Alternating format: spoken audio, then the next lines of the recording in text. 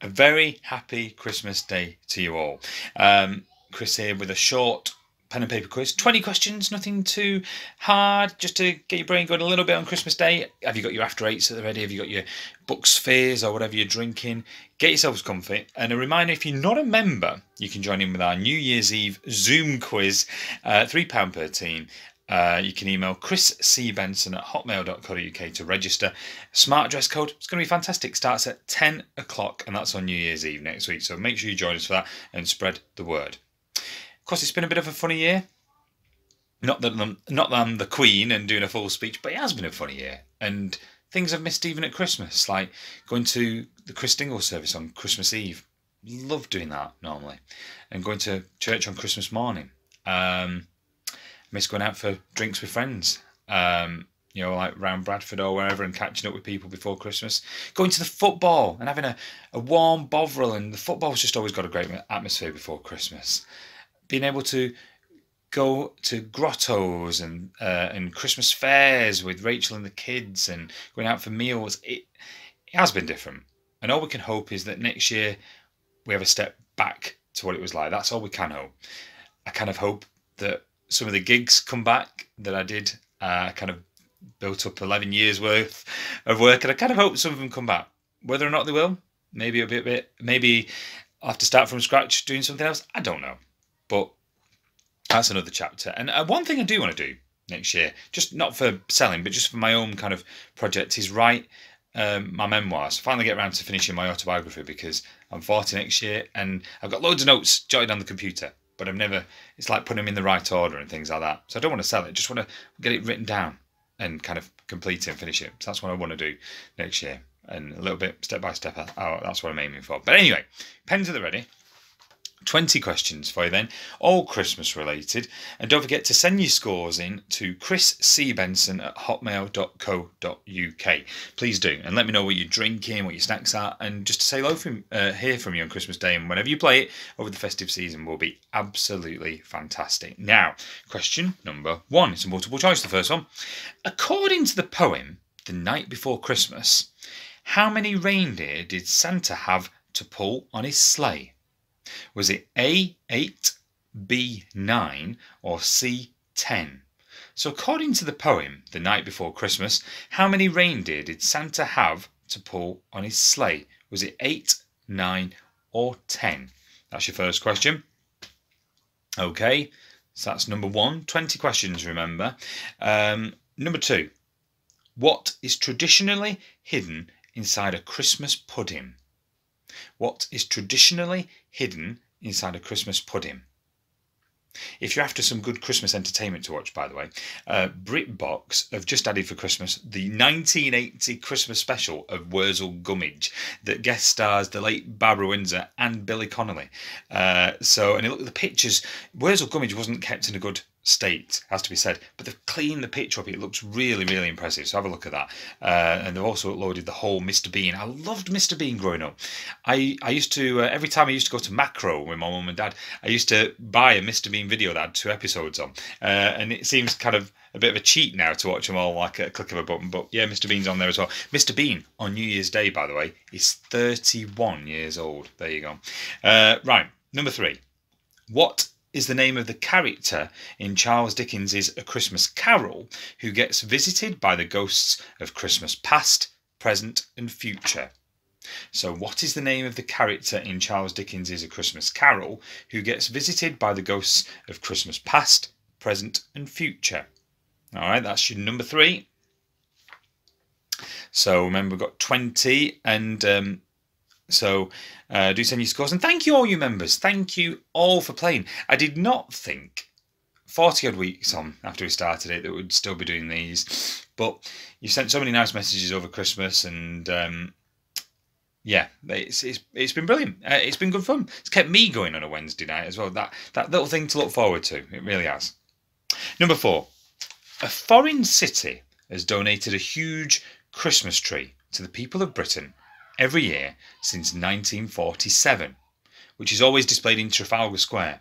Which city is it? So number 4.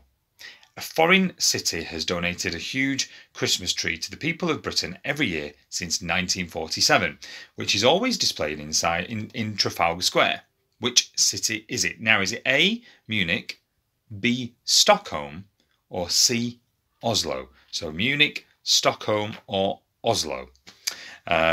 Multiple choice on that one. I think Giles Brandreth was there for the unveiling this year. So it still happened, albeit kind of under COVID circumstances, but we still got a tree this year and it was still unveiled. But Munich, Stockholm, or Oslo, that is number 4. Number 5. How many days are there on a traditional advent calendar? Is it A, 12, B, 24, or C, 31? So how many days are there on a traditional advent calendar? Is it A, 12, B, 24, or C, 31? All right. So we're a quarter of the way through. Number 6 is easy. Number 6 is really easy, so I won't mess about.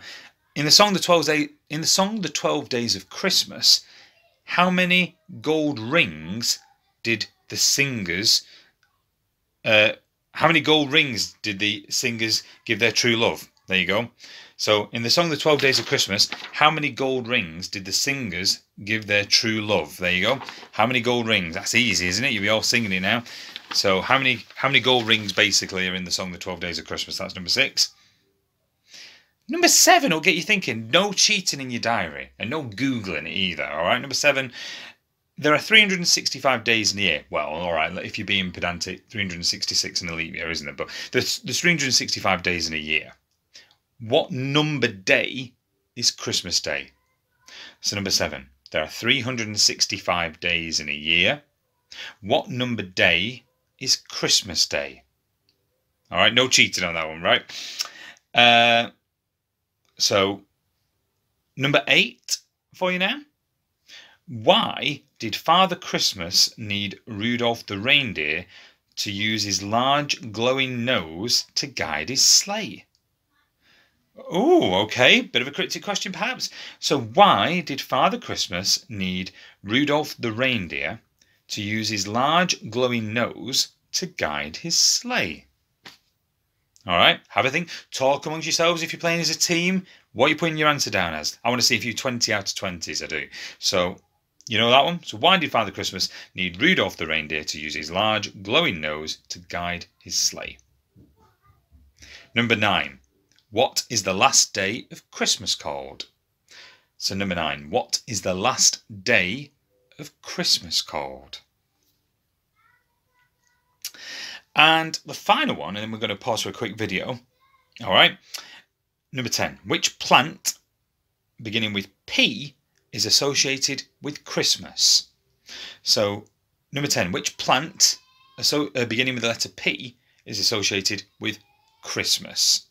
Now, there's your first 10. Now time to show you a video from last week here in Birkenshaw when Santa came down our street. The kids were so excited. Brilliant video. I'll be back with part 2 of the quiz right after this.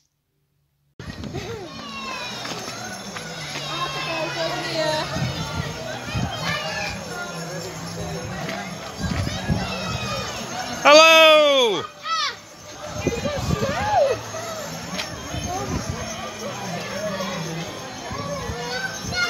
And here he comes down Norwood. Merry Christmas! Don't tell him I told you, I'll be in trouble. He runs a nice Merry Christmas! Merry Christmas!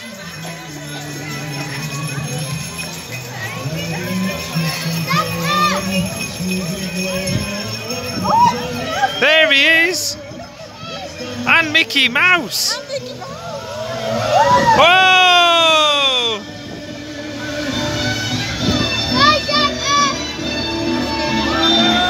Hello! Mickey Mouse as well! Hello! Oh, he said I like your hat, he said, Eric.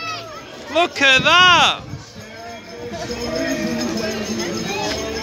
Wow, Eric's... Hey, look at that, kids! Look! There he is, he's on his way to you. Time now for part 2 of the quiz. I told you that video was good, and it was great of the Birkenshaw Village Association to organise that. Something really special to brighten up Christmas, it really was. Right, question 11. So the second half of the quiz now coming up for you. Number 11. What is Happy Christmas in Spanish? So number 11. What is Happy Christmas in Spanish? All right. 2 words. There's a famous song, you might know that one. All right. Number 12. What is the name of the ballet traditionally performed around Christmas each year? So number 12. What is the name of the ballet traditionally performed around Christmas each year? All right. I'm in George's room, as you can see. Lots of unicorns and frozen pictures and lots of drawings as well, lots of Christmas cards up as well. Question 13. Stollen is a cake with fruit and marzipan, traditionally eaten at Christmas and originating from which country? So stollen is a cake with fruit and marzipan, traditionally eaten at Christmas and originating from which country? All right, that's number 13. Remember, 20 questions. A reminder, New Year's Eve, 10 o'clock Zoom quiz. Tell your friends and family. Do not miss that one. It's going to be great. Smart dress code. It's going to be absolutely brilliant. And I do want to know your scores from today as well. You can email chriscbenson@hotmail.co.uk. What are you watching on Christmas night? There's not really that much on, I don't think. I'm curious what Blankety Blank looks like with Bradley Walsh. I was a fan of the old Wogan doing Blankety Blank, but Bradley Walsh is good. I imagine he'll be quite good, so that's on tonight. Question 14. Who introduced the Christmas tree to the UK? So, number 14. Who introduced the Christmas tree to the UK? All right, you might know that one. Okay. Number 15. What is a female turkey called? All right, so number 15, what is a female turkey called? All right, so number 15, what is a female turkey called? Right, quick video. This was from Christmas Eve. This is at Oakwell. Josie and Arthur on the swing. Take a look at this. Back in just a minute. Let's give you another push. Merry Christmas, everyone. Merry Christmas, everyone. There you go. Wow! Merry Christmas, everyone. I know that. Right, next 5 questions. Oakwell was quite busy yesterday, actually. You can see, you know, people meeting up, swapping presents in the park and stuff. But yeah, good to stretch the legs. Right, 5 questions to go. Question 16 coming up for you now. Hope you're enjoying this mini quiz. Stock up your glasses, top up your snacks, etc. Question 16.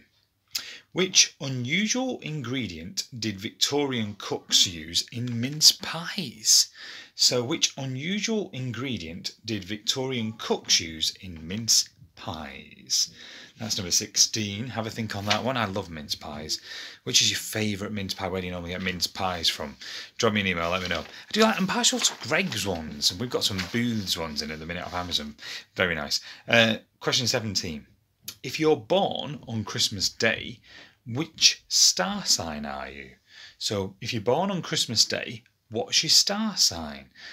I'm in Eric's room in the minute. He's got his football stuff and his all his football books lined up over there, and his Subbuteo. I used to love Subbuteo as a kid. I cheated to get a Subbuteo as a kid because when Roy the Rovers used to be out, the magazine, I submitted a fake football team called, I think it was Astley Rovers or Astley United, and I said I was the manager, and I got a £10 postal order and a free Subbuteo set. 1993, I think it was. Oh, I'll tell you what, I conned Roy the Rovers, but we got published. And we have Arthur here with a special Christmas message. Hello, Arthur. No. Hello. Are you not shy all of a sudden, are you? You're not shy. Do you want to say Merry Christmas to everyone doing the quiz? Merry Christmas. And say Happy New Year as well. No, what are you whispering to me? There's Arthur's greetings. You give him a wave. So, number 18. When Santa got stuck up the chimney, his beard was all black, his nose was tickling, and what did he have in his sack? So number 18, think you'll know that one, you'll be all singing along. When Santa got stuck up the chimney, his beard was all black, his nose was tickling, and what did he have in his sack? Okay, have a think on that one. Two more to go. Number 19. The kids were hooked on this yesterday on YouTube, the Santa tracker, where it shows where, whereabouts Santa is in the world. But because of the number 19, because of the time difference, do Australia celebrate Christmas before or after the UK? So because of the time difference, do Australia celebrate Christmas before or after us? So that's your penultimate question on this Christmas Day quiz. All right, and your final one, number 20. What's the fun name for the sausages wrapped in bacon traditionally eaten with the Christmas dinner? You've probably already eaten them today, haven't you? So what's the fun name for the sausages wrapped in bacon traditionally eaten with the Christmas dinner? I'll give you a couple of minutes to check your answers. That was number 20. Answers right after this message from Eric and Josie. Merry Christmas, everyone! And a Happy New Year. We wish you that you get all your special gifts. And a bottle of wine and beer. Bye! Time to go through the answers now. Hope you've enjoyed it. So, pens are ready. According to the poem The Night Before Christmas, how many reindeer did Santa have to pull on his sleigh? The answer is A, 8. 8 was the answer. What is traditionally hidden inside a Christmas pudding? The answer is a coin. You knew that one, didn't you? You did know that. Some though might catch you out, but it was a coin. Number 3. What is the name of the character in Charles Dickens' A Christmas Carol who gets visited by the ghosts of Christmas past, present and future? The answer is Ebenezer Scrooge. Ebenezer Scrooge. I keep meaning to watch the Alistair Sim version of Scrooge. I think it's on Talking Pictures on Christmas Day. Never seen it. I think it's got a young George Cole in it as well. Number 4. A foreign city has donated a huge Christmas tree to the people of Britain every year since 1947.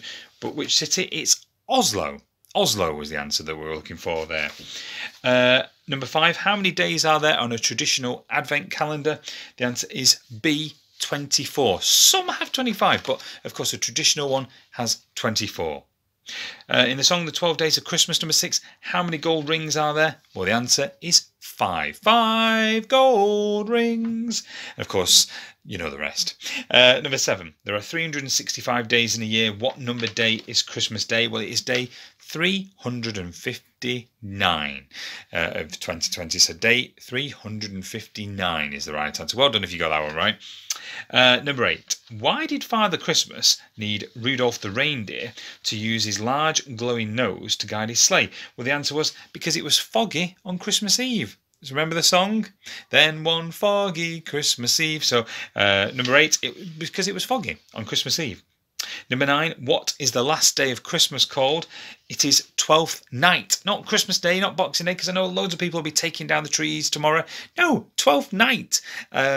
12 days of Christmas if we're going off that. So 12th night is what it's called. Everyone will take down the trees probably on Boxing Day because they've been up for weeks. Some have had them up since November. But no, there are 12 days of Christmas and Christmas Day is the first one. So let's try and get this right. So New Year's Day is the 8th day, isn't it? So does that mean that 5th of January? Is that 12th night?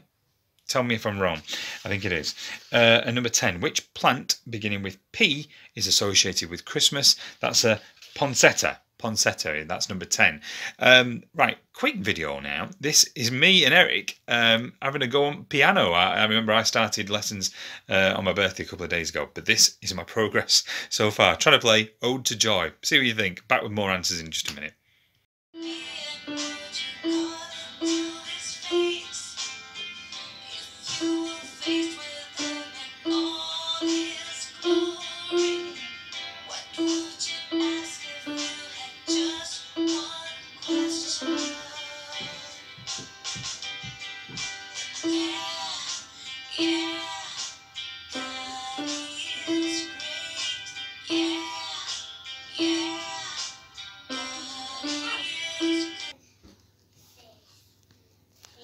Now, Jan, Yeah.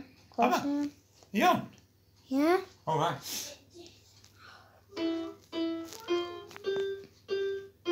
This is out to time.